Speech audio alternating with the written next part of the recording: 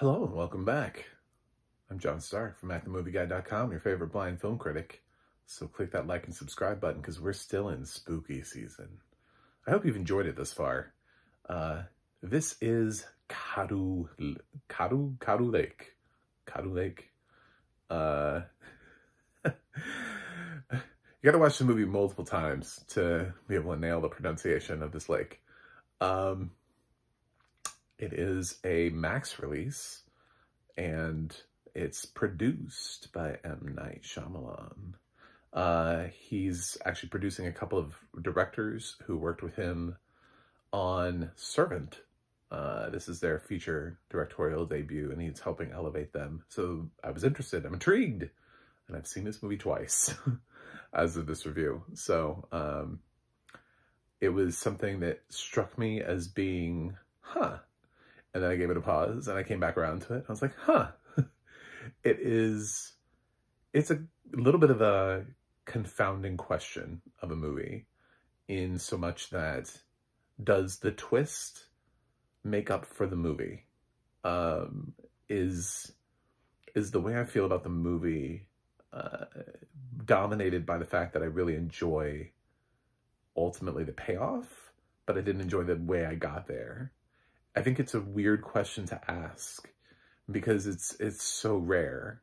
And now, having seen this film twice and being able to go back through and analyze sort of where, once you start seeing the reveals of things, it's like, does that work? It actually does. It's actually really, really well crafted, but I don't know why I kind of found the film very dry and slow and in the beginning.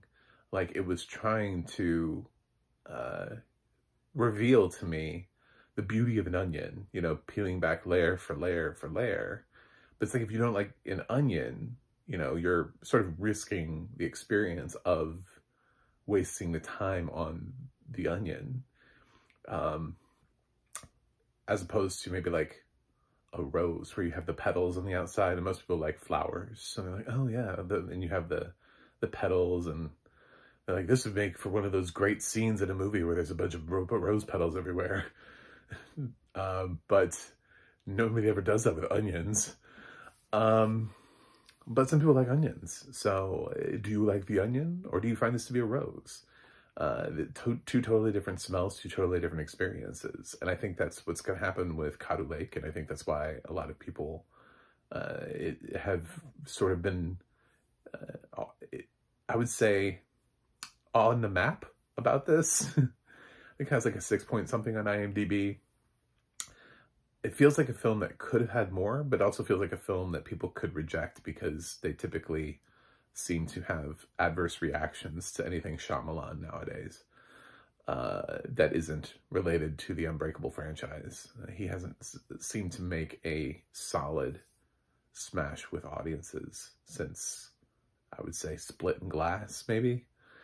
So, and he rarely produces. He rarely ever puts his name on a film. The last film he did that with was Devil.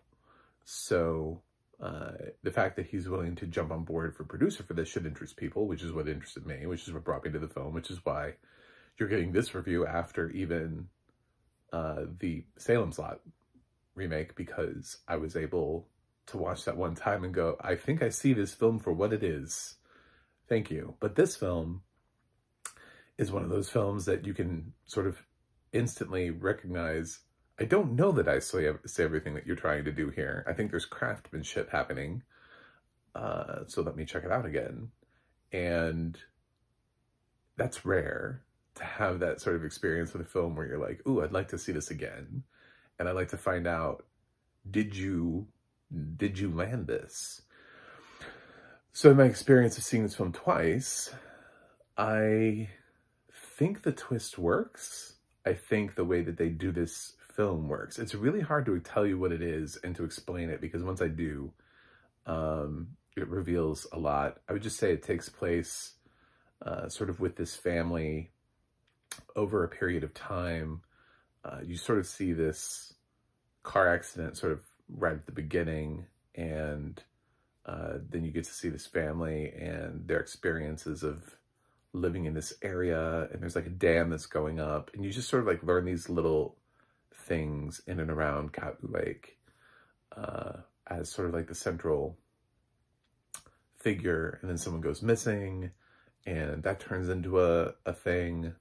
But it's sort of, it would be a film that would be very hard to give you an accurate description of without revealing a little bit of the deck. It's like playing poker, but showing one of your cards, you know? You're like, well, we know he has the King of Hearts. You know, I mean, like, it's not really, you're sort of at a disadvantage at that point. So, I think the acting is all fine here. I think Dylan O'Brien did a nice job. But I did think it was kind of slow. I did, both times I was watching it. And then when it gets to the point where they're like, by the way, all is maybe not as it seems. Here's our, you know, here's our beginning to twist, so to speak. I think that is where the film is interesting. You know, I don't think the rest of it around it was necessarily, I wasn't as pulled into these characters and into their lives as I should have been. I wasn't necessarily as invested. I didn't care as much about them. And that was after 2 viewings. I found myself kind of bored by them at the beginning of the film. This isn't one of those films that's like full of jump scares and monsters and, you know what I'm saying? There's not just like decapitated bodies everywhere. It's not your typical horror film. It's more of a thinker. It's more of a film that you go through and you see sort of, and horror is sort of redefined as what is horrifying to you. What could be scary to you without necessarily presenting itself as something that would be necessarily a monster that goes bump in the night, or something that comes out and says boo, you know? And I get that. And there were episodes of Servant that I really loved. I really enjoyed the first season of Servant because it was really sort of unsettling.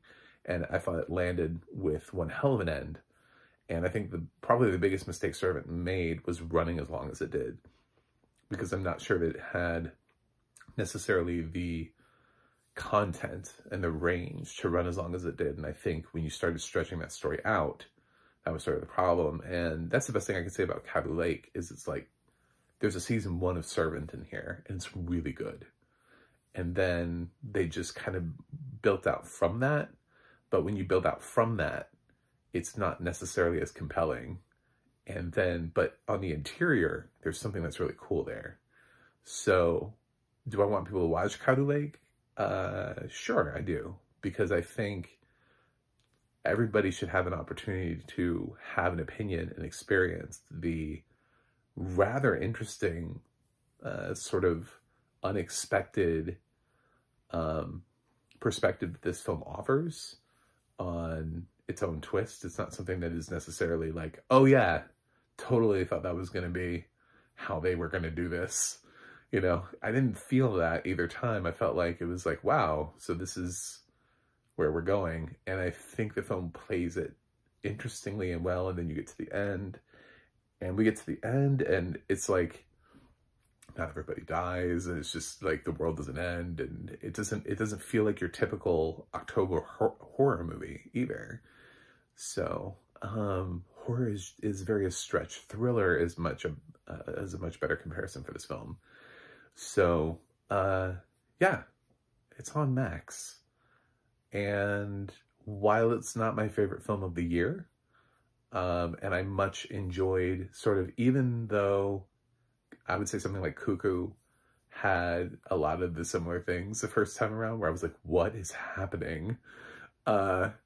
I sort of enjoyed Cuckoo on its first watch more, even though, because I felt like it was going off the rails, but I knew where the rails were going, and I didn't need it to be checked. You know what I'm saying? I could see that you know, there was no bridge ahead.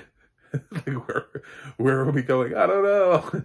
Hang on.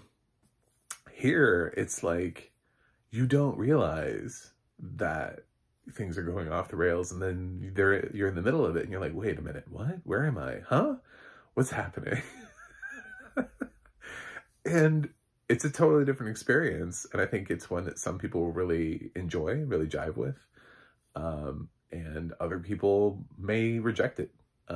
You know, some people think Shyamalan is just a movie who bases his entire film around twists. I think that what's really funny here is he's picked up a movie that I would say is that has a phenomenal twist to it, but is the movie great? And it reminds me a lot of how I felt about The Village, which is like, okay, so the twist is cool, but I didn't like the movie, you know?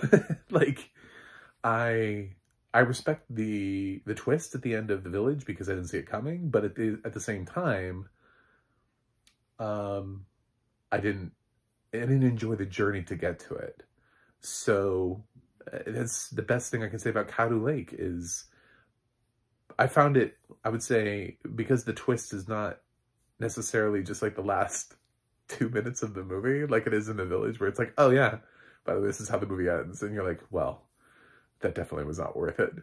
Caddo Lake actually starts pulling at its twist earlier.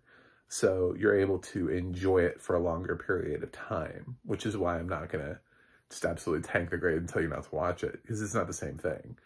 But it does kind of feel like a film that hinges upon the twist and asks you, did you enjoy the rest of the film? And I'm not sure as many people do or did or will.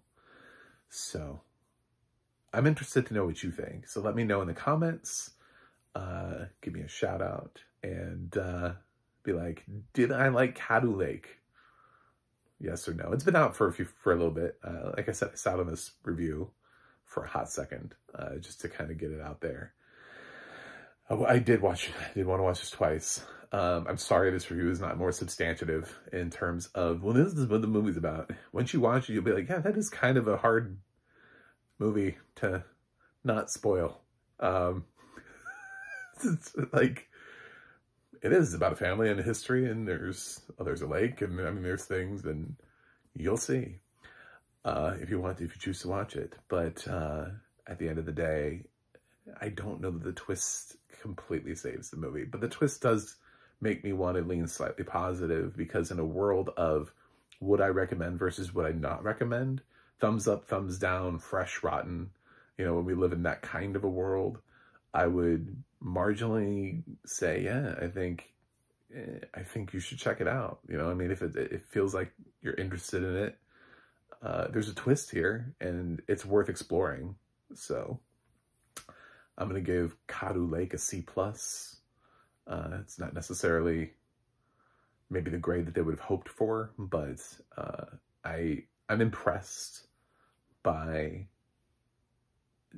the way that this is woven, but it also feels like wool, you know? It feels like somebody, instead of weaving a material that would be, you know, nice and smooth, it feels a little abrasive, and it's not the best experience.